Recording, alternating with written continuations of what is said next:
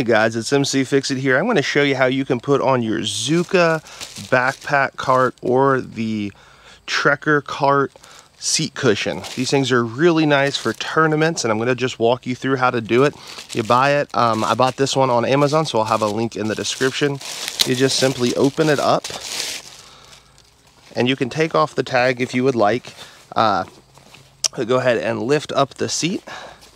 And you are just going to go ahead and slide it over, just like so. And then you have the option to go ahead and put this around if you would like, but you don't even have to do that. The one I really like to do is just this side one, and put it straight through here, and then snap it through, and then I'll show you a little closer on the next one. Go ahead and take it, you'll find it, put it through this first hole, and then snap it on the back side.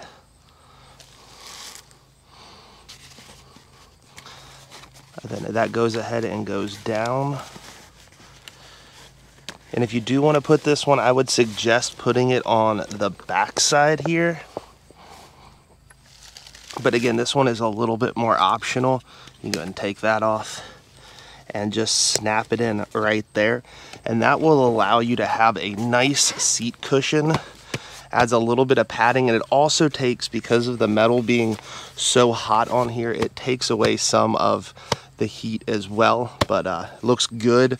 It matches the rest of it, because you can pull this out, then it all looks black the whole way down.